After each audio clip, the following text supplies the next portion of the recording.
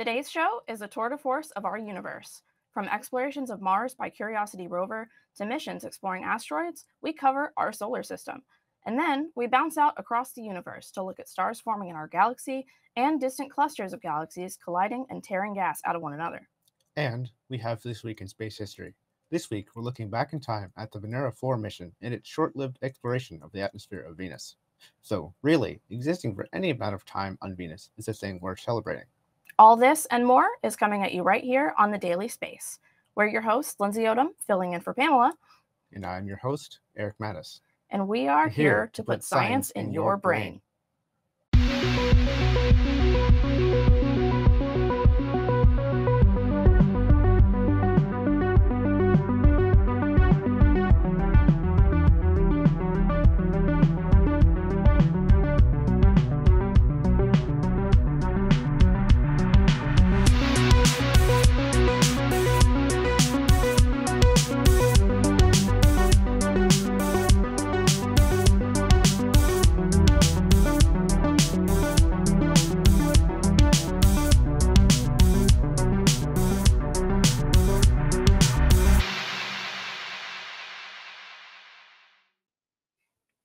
Science can be a long game, especially when dealing with space science. Distances are astronomical, and scales are measured in millions and billions. While Mars isn't far away, astronomically speaking, researchers have had to do a lot of waiting for missions to be designed, approved, launched, and to arrive at the red planet. Add in the slow speed rovers travel, and that object you wanted to study may leave you waiting for over a decade. Such is the case with Curiosity, and a sulfate bearing rock unit first seen by the Mars Reconnaissance Orbiter back before Curiosity landed in 2012. Earlier this month, the rover made it to the unit after carefully working its way through a sandy pass, and the science team was thrilled as the images came in. Science Operations Coordinator Elena Amador French enthused, "We would get new images every morning and just be in awe. The sand ridges were gorgeous. You see perfect little rover tracks on them, and the cliffs were beautiful. We got really close to the walls." Curiosity sent back images that revealed diverse rock types and signs of past water, including what appear to be salty minerals such as magnesium sulfate, think Epsom salts, gypsum, and sodium chloride. Yes, that's right, table salt on Mars. And so on October 3rd, Curiosity did its 36th sample after the science team chose a rock named Canaima.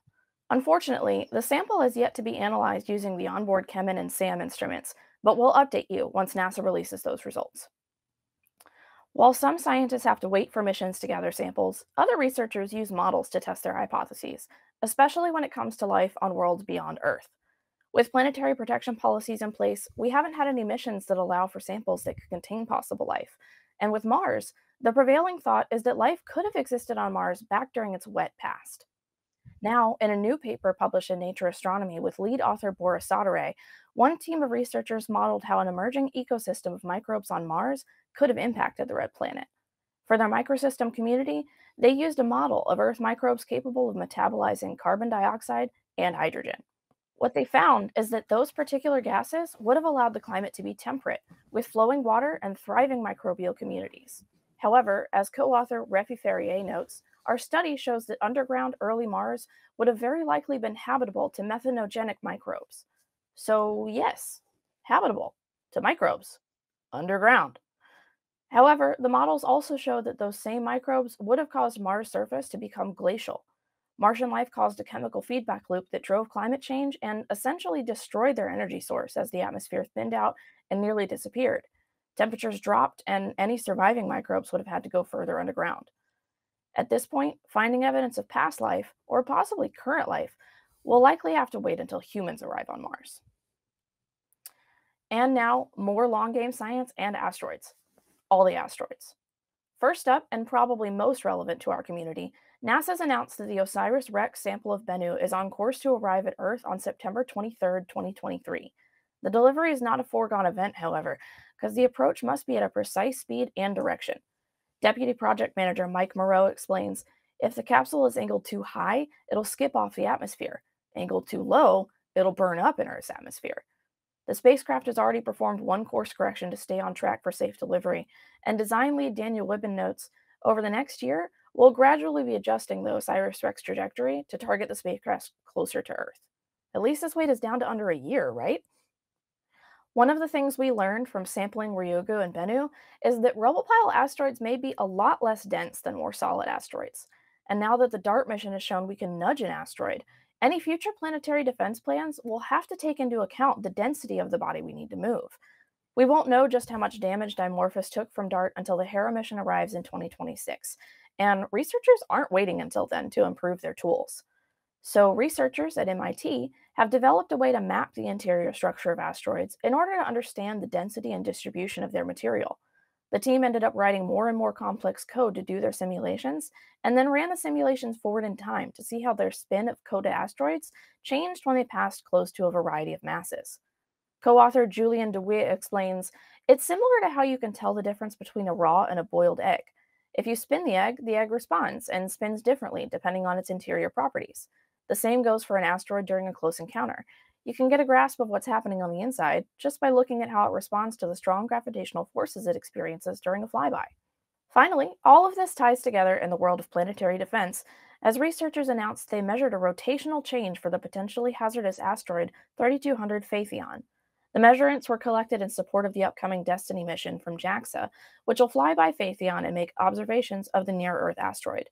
The change in the rotational period is an increase of about 4 milliseconds every year, and that number can be used to predict the orientation of Phaethon once Destiny arrives in 2028, after a currently scheduled launch in 2024. As we said, science can be a long game.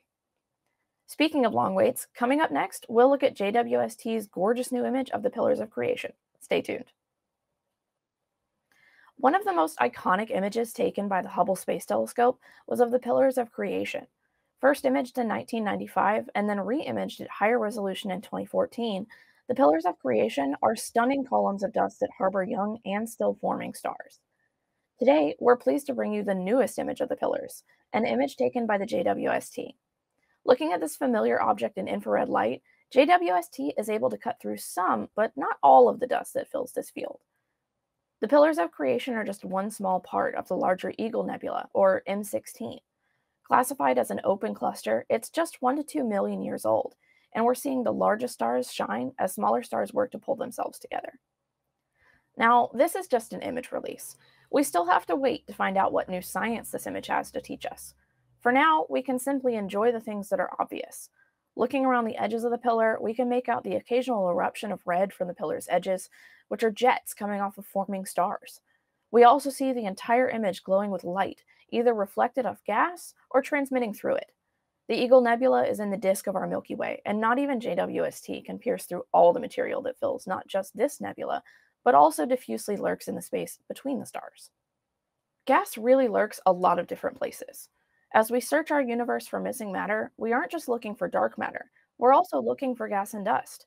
And that stuff is really hard to find sometimes, at least in the colors of light we see with our eyes, which means we need to go looking for it in other ways. And the Chandra X-ray Observatory is just the tool researchers need. A newly released image of the merging galaxy cluster Able 98 reveals a faintly shining network of hot gas connecting the two clusters' cores. This gas is termed the warm-hot intergalactic medium, or WIM, by the researchers. And by warm, they mean 10,000 to 10 million kelvins. This network of gas is formed by a shock wave that's created by the cluster's collision. According to team researcher Scott Randall, we think this shock wave is an important discovery because our models have predicted such features should be there, but we haven't seen one until now. They're a key part of the early collision process that'll eventually lead to a merger of the clusters. That, and they're made of the missing gas we needed to find. The team estimates there are 400 billion times the mass of the sun connecting these galaxies. So there you have it. JWST and infrared finds the cool gas forming stars, and Chandra finds the missing hot gas hiding between galaxies and X-ray light. It really does take all kinds of light to understand our universe. From today's discoveries, we now turn to Eric and yesterday's space missions. Stay tuned. This week in space history is a bit special. Not only am I recording this from Pamela's studio instead of my own monitor fort, but this week is a 2-for-1 topic. We're going to talk about both the mission of Venera 4 and the first supersonic flight. As its name suggests, Venera 4 was the fourth officially named mission the Soviets sent toward Venus. However, it was the 8th attempt overall, as several other Venera-type missions failed to either reach or leave Earth orbit and were given a covered designation instead. Veneras 1 through 3 made it out of Earth's orbit, but contact was lost for various reasons. The first two missed Venus, while Venera 3 hit the planet 2 weeks after its transmitter failed. Venera 4 had to succeed in sending back data from Venus. Although the design was similar to previous missions, responsibility for making the probe was given to a different Soviet design bureau than the previous three. The biggest change was more rigorous ground testing of the spacecraft before launch to ensure it worked as intended. And work it did. Venera 4 was launched on June 12, 1967, and arrived at Venus in October of the same year. The entry probe entered the atmosphere of Venus at 0434 UTC on October 18th. It hit the top of the atmosphere at 11 kilometers a second, reaching a peak deceleration of 300 Gs. It started sending back data after parachute deployment, and what it reported shocked scientists. From Mariner 2's distant flyby, scientists knew that Venus was really hot, at least 260 degrees Celsius. But Venera 4 measured a value from inside the atmosphere that varied from 33 to 262 degrees Celsius, depending on altitude. What the flyby of Mariner 2 couldn't determine was the pressure of Venus. Scientists didn't know what it could be, so the instrument was only designed to measure up to 7.3 bars. This was maxed out quickly, and the actual value from inferred from other data was over 75 bar of pressure. For reference, 1 bar is a normal Earth's pressure at sea level. Other discoveries Venera 4 made included expanding knowledge about the composition of Venus's atmosphere and the planet's magnetic field. Before the mission, it was thought that the atmosphere was mostly nitrogen, but data sent back from Mariner 4 indicated that Venus's atmosphere was actually over 90% carbon dioxide, and that the tops of the thick clouds obscuring the surface were at around 52 kilometers above the surface, extending down to 35 kilometers above the surface. It also confirmed that the planet had a weak magnetic field. Venera 4 got further than its predecessors, but unfortunately didn't make it to the surface as planned. The high pressure and temperature crushed and melted the spacecraft at an approximate altitude of 28 kilometers above the surface. In all, Venera 4 transmitted for 93 minutes in the atmosphere of Venus, but it was not equipped with a camera. Based on the results of Venera 4, Venera 5 and Venera 6 were designed to simply collect data from the atmosphere. The first successful landing on the surface of Venus was achieved by Venera 7 in December 1970. Moving on, the first supersonic flight of the Bell X-1. After World War II, the next major challenge in aircraft design was flying faster than the speed of sound. Moving on, the first supersonic flight of the Bell X-1. After World War II, the next major challenge in aircraft design was flying faster than the speed of sound.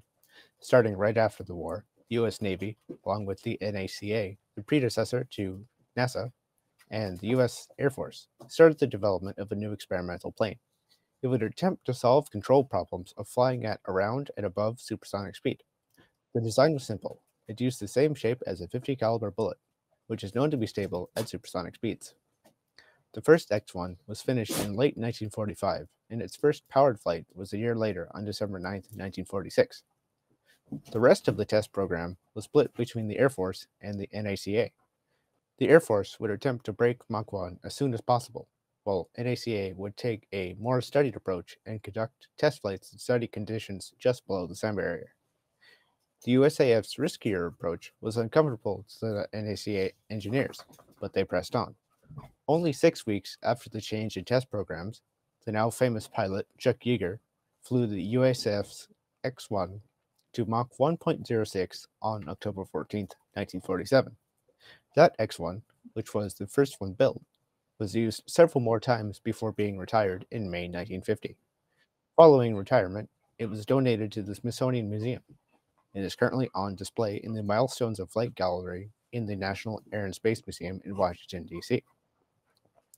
Breaking the sound barrier sounds like a major achievement that would be a propaganda boost in the Cold War.